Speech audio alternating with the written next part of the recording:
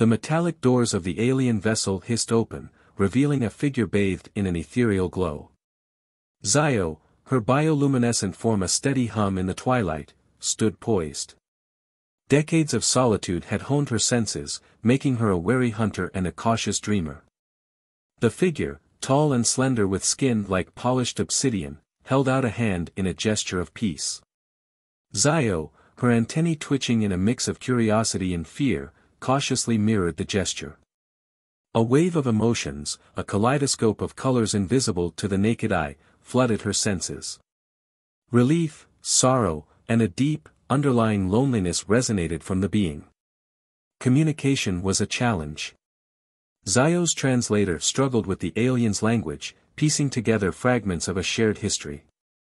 The Vorians, consumed by their insatiable hunger for resources, had laid waste not just Xyloria, but countless other worlds. This being, a survivor from a civilization Xyo never knew existed, was on a mission to find others, to rebuild. A spark of kinship ignited within Xyo. She wasn't the last after all. There were others who understood the pain of loss, the hunger for a new beginning. Together, they spent days, or perhaps weeks, the passage of time blurred in their intense communication, sharing their stories, their knowledge, their grief. Xyo revealed the secrets of the bioluminescent fungi, a beacon of hope in a universe ravaged by darkness. The alien, in turn, shared advanced technology for resource extraction, a path toward sustainability on this harsh planet. But the past cast a long shadow. Xyo's antennae flickered with the memory of Vorian cruelty. Trust, once shattered, was a fragile thing.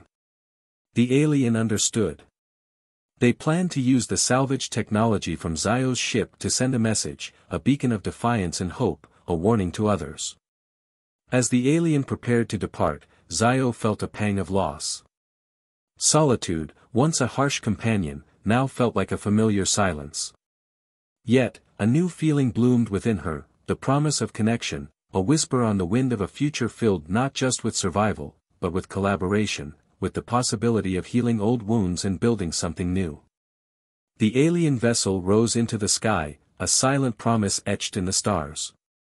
Xyo looked on, her bioluminescence pulsing brighter, a single light in the vast darkness, a testament to the enduring spirit of those who dared to hope.